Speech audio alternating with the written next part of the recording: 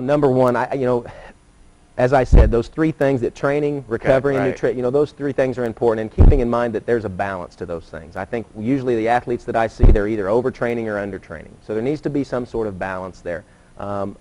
One quick word I get asked about all the time is, what about supplements? Real simple answer. Drink more water, take a multivitamin, and eat 4, 5, 6 meals a day. And really that's the essence of what you need to know. Training, make it progressive, make it sequential. Don't read in a magazine what to do and then try to replicate that. Find out where you are, get somebody to help you find out where you are, and then progressively build on that, and don't try to set the world on fire that first week.